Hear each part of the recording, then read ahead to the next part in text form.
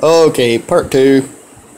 I guess this phone just decided to say I'm full. So I said the tank was in here, and I took it out and I moved it up here on the fender. Reason being is it wouldn't fit under the seat anymore because I cut the leaf spring right in here and re-welded it. I'm gonna show you. Get down in here. It's a big leaf spring, big bent one. Makes me think of a cultivator spring, chisel plow spring. Well, almost missed a basket here. I just put this on the back here. I got this in a pile of steel at an auction, so I wanted a basket. And I took and made wheelie bar. I made it adjustable. I'll show you that in a second. Rebar was my first choice for this telescope, but I can go way up like so and down. I'm gonna leave it pretty far up because this will catch in the snow. Got me stuck once.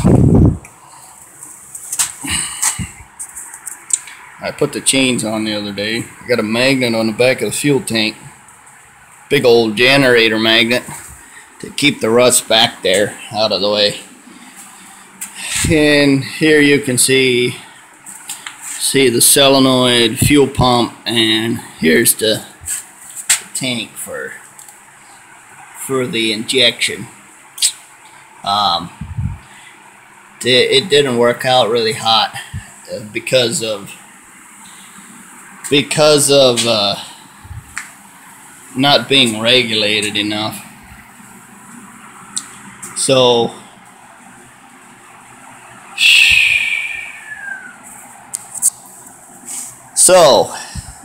I don't use it anymore. Oh, I ought to show you. Here's the activation switch right here on the stick shift. If you hold this down, it doesn't inject. If you let it go, it injects, which is exactly backwards to what I wanted. So I just pulled the wire off of that and pulled the hose up so it doesn't suck in any washer fluid. So now you're wondering why I'm taking the motor out. Well, if you were here, you could probably smell it. The starter up and died.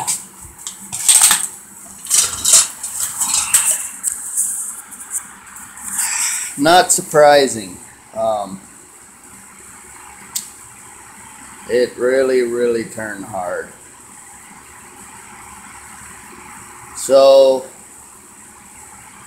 and it didn't start that easy either. It really starts hard. So,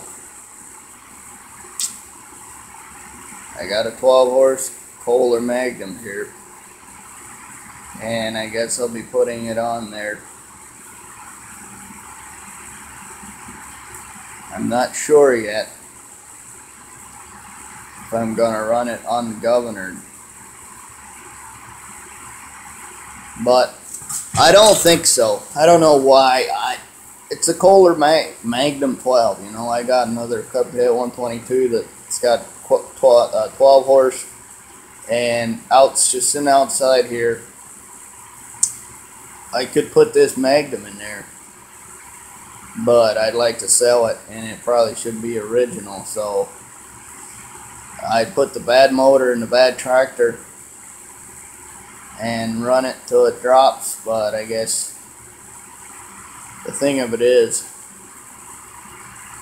this Roper is already running 12 miles an hour, and I don't know what the RPMs are, but they don't sound really high. I'd say it's running around 3,000.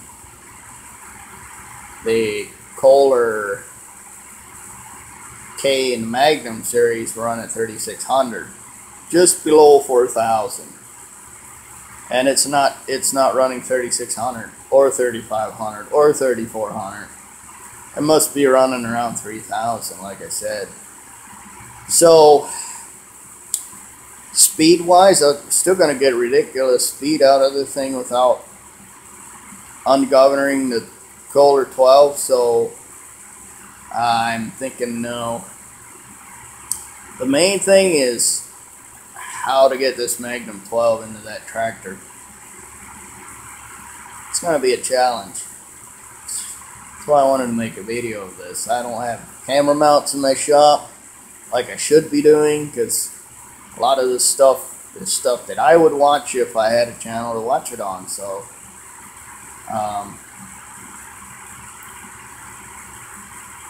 I guess start taking things apart. Seems like a pain. I only just put that hood on yesterday. No, yesterday I was working. Monday I put the hood on. So today and tomorrow I can get to work on this stuff. And Friday, Saturday, and Sunday I'm going to be probably working